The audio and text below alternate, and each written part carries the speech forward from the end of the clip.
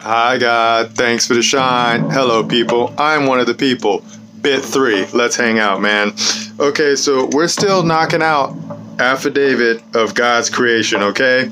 So check this out. We're just going to go ahead and jump off into it, okay? So here we go for bit 3, and then we're going to have a word drop, okay? And it's going to say claim. Claim is to call, right? Call out, right? From K-E-L-E, which means to shout, okay? So when you make a claim, you're calling and you're shouting. It's also like you're praying, okay? Because pray means to ask, all right? So check out these words right here. This is so much fun. It says, affiant claims that God formed man from dust, okay? See evidence below, right? And then we got that Maxim of God, 7.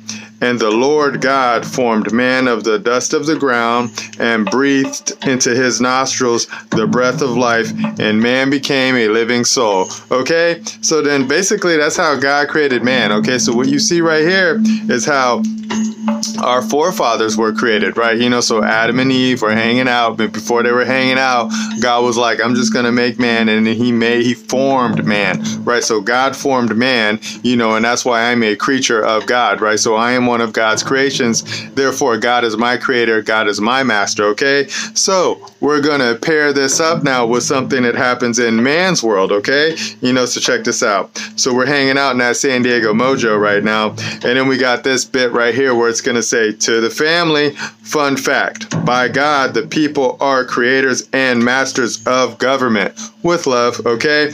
Question, are you happy with how your government servants perform?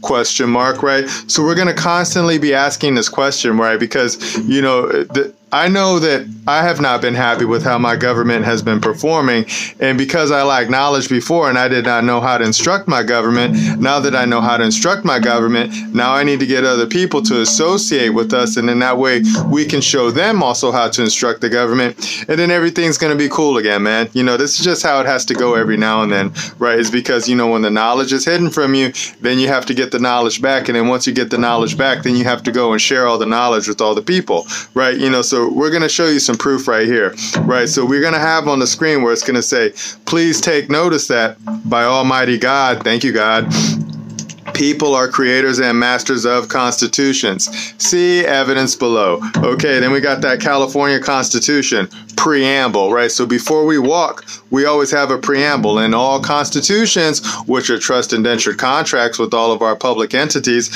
right? This is what it says before we walk, right? You know, so this is letting you know who the creator is, okay? It says, we, the people of the state of California, or whatever other state you're in, right? Grateful to Almighty God for our freedom, in order to secure and perpetuate its blessings, do establish this Constitution. Okay, that's what we did, right? You know, so that's why the people are the ones who established the Constitution, right? And then we put our public servants in there for them to manage it, okay? So basically, when you think about the government is essentially just a big homeowners association, right?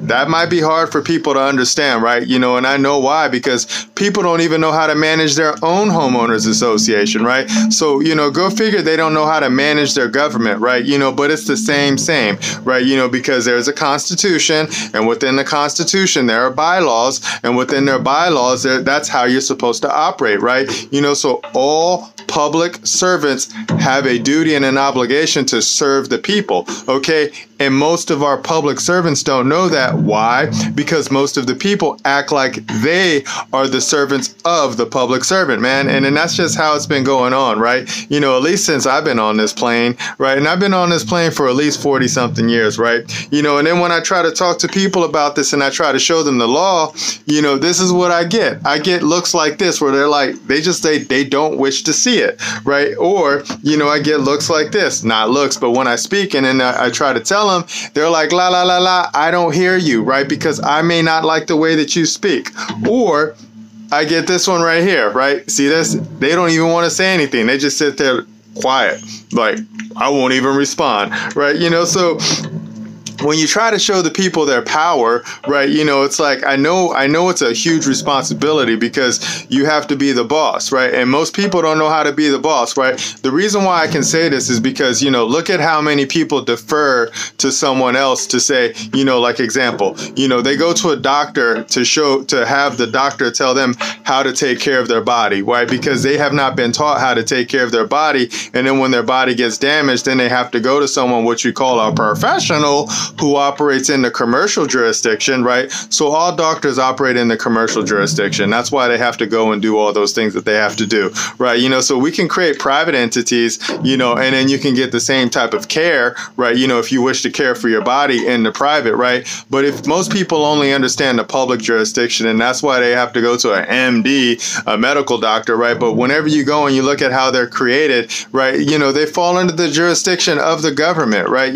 So if you fall under the jurisdiction of the government, then that means we the people are your boss, right? So when the people go and they speak to the doctors and they're like, well, you help me, right? The doctors have specific rules that they can only follow, right? And if they step outside of those boundaries because they're in the commercial jurisdiction, then, bad things happen to them. Sometimes they get sued, and most doctors fear that. And that's why they have insurance, and their insurance is through the roof because they're operating in the commercial jurisdiction, right? So this is why when we talk to them and we say, hey, doctor man, or hey, doctor woman, would you like to talk to us in the private?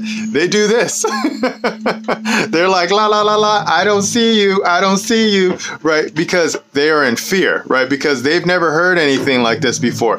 They don't know that there's different jurisdictions, even though that they operate in different jurisdictions. It's like we had to create, this is a segue, like we had to create, when I used to work in the healthcare industry, we had to create different schemes and different systems in order for the people called patients to be protected, right? Example. So you had to call a timeout before you ever did an operation, right? So because you had to do this, you had to say, timeout. Are we doing what we're supposed to be doing? And then they went off a checklist. They got this from the airplane industry, right? So before the airplane industries and the pilots would take off, they would have to do a checklist and a timeout to see that, where all systems go before they flew, right? So you had to do that in the operating room. You still do that in the operating room. And then there's a whole system where they go, timeout, are we doing this, and that? And everybody has to go, yes, we are. And then they give the thumbs up, and then you go, and then you get to operate on this vessel right here called, the man or the woman,